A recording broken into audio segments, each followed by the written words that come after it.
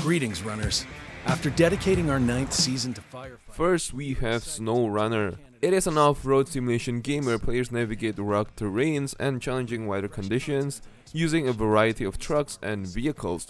The game focuses on realistic driving mechanics, requiring players to manage mud, snow, and other obstacles while completing missions and delivering cargo.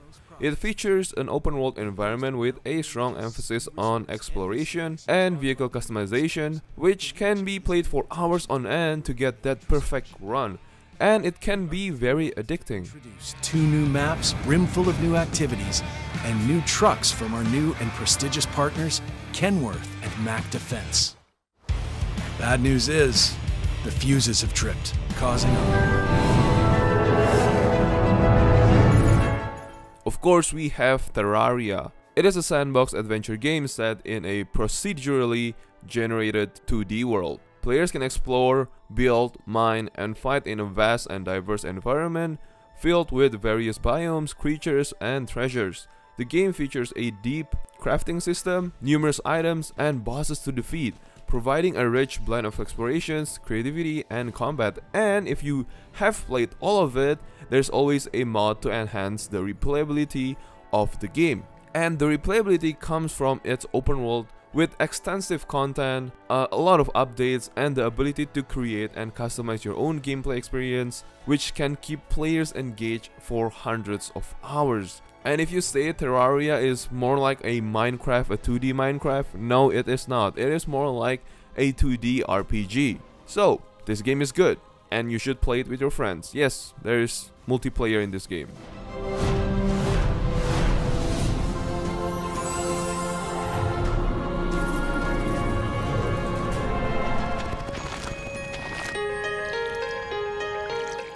Number 8, we have Stardew Valley.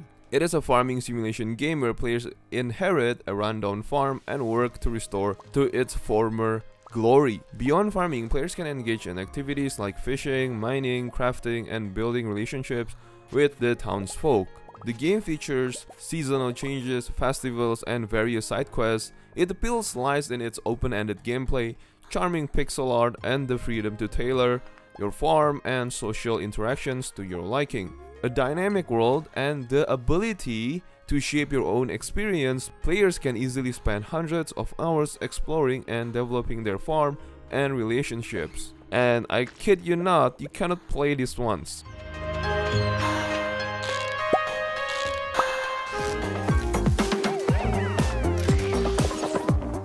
Oxygen not included, and I gotta say, man, kudos to my cousin for introducing me to this game. And it is a space colony simulation game where players manage a group of colonists in an enclosed, hostile environment. The goal is to ensure their survival by managing resources, building infrastructures, and maintaining life support systems while dealing with challenges like oxygen depletion, temperature control, and various hazards. Its depth and replayability come from the complex systems and interactions within the game. Players must balance numerous factors, adapt to random events, and optimize their colony's efficiency. The game's intricate mechanics, procedural generation, and ongoing challenges provide endless strategic possibilities, making it compelling and engaging for hundreds of hours.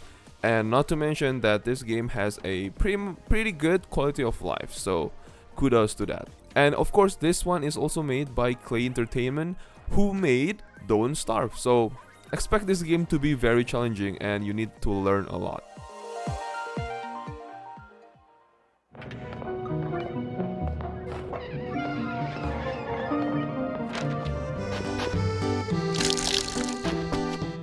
Rune Factory 4 Special. Now this game, it has a special place in my heart because I got introduced this when I was a kid when I played Nintendo DS. So of course it is a role-playing simulation game that blends farming, crafting, and dungeon crawling elements. Basically, if you have never played anything like this, it's basically Harvest Moon with RPG elements. That's basically it. That's basically the game. So yeah, players take on the role of the protagonist who inherits a farm in a magical world. Alongside growing crops, raising monsters, and managing a farm, Players can explore dungeons, battle monsters, and build relationships with various characters in the town. It's almost similar to Stardew Valley, but in a more anime-esque RPG. And its extensive gameplay comes from the rich combination of farming, crafting, and combat systems, as well as the opportunity to engage in a deep branching narrative. With numerous activities, character interactions, and a large world to explore, players can immerse themselves in this game for hundreds of hours.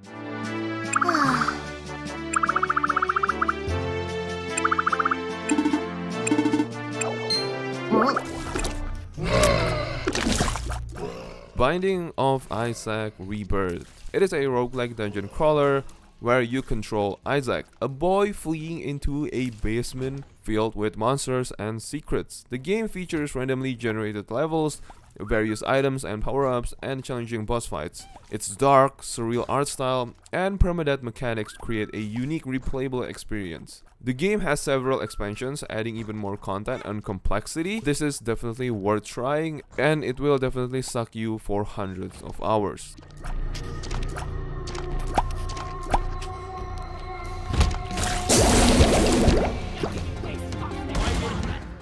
Deep Rock Galactic. So, if you do like Helldivers 2, you will definitely love this game. There's no doubt about it. It is a cooperative first-person shooter where players team up as dwarves mining precious resources from dangerous underground caverns. Set in a procedurally generated cave system, the game emphasizes teamwork as players face hordes of alien creatures, navigate treacherous terrains, and complete various objectives. Each mission involves gathering resources, fighting enemies, and making it back to the drop pod safely. The game features a mix of combat, exploration, and resource management, with a focus on cooperative gameplay and team dynamics. And there's no level in this game, so really it is basically Helldivers 2 set in a cave. And you know, the blocky art style is pretty good.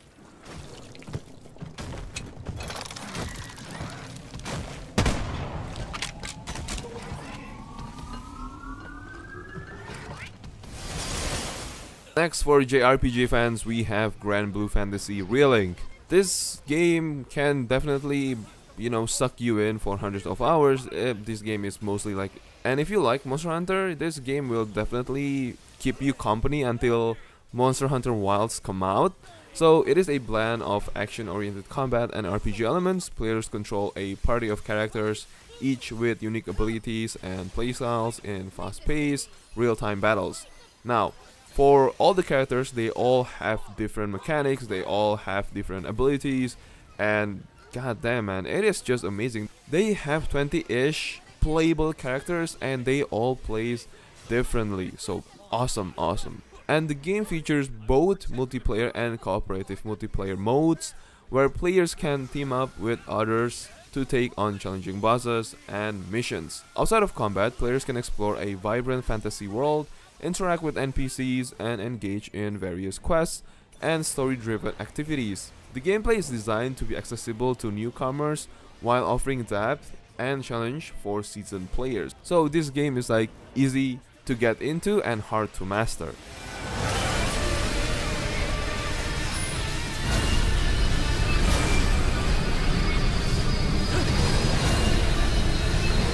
And of course, it is GTA 5. So GTA 5 offers hundreds of hours of gameplay due to its expansive open world, engaging story, and variety of activities. Not to mention there is GTA 5 Online. Players can explore Los Santos, complete diverse missions, engage in side activities like races and sports, and customize their characters and vehicles. Like I said, the online multiplayer mode, GTA Online, adds even more content with missions, heists, and regular updates, and of course you can play all those heists, missions, and whatnot with your friends. The freedom to play the game in different ways and the vibrant modding community on PC also contribute to its long-lasting appeal. This game is quite amazing in my opinion, but yeah, we do need that GTA 6. I ain't too sure that joke works, dog. Oh shit.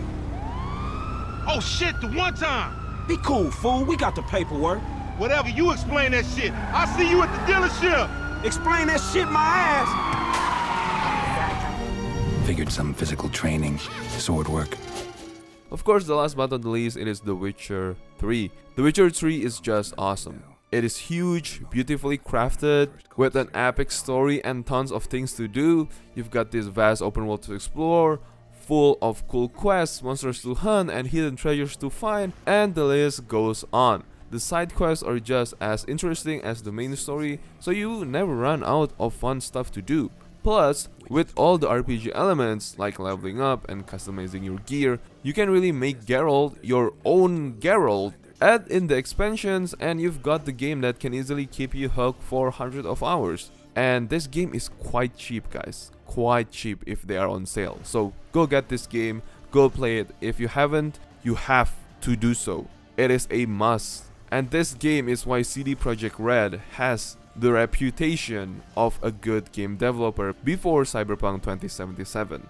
So yeah, that's basically all of it. And thank you guys so much for watching. Hope you guys enjoyed it, and hopefully I can give you more games to play, and hopefully they're all worth it for you. So thank you guys again. I'll see you guys on the next one. Bye guys. Let me finish telling it.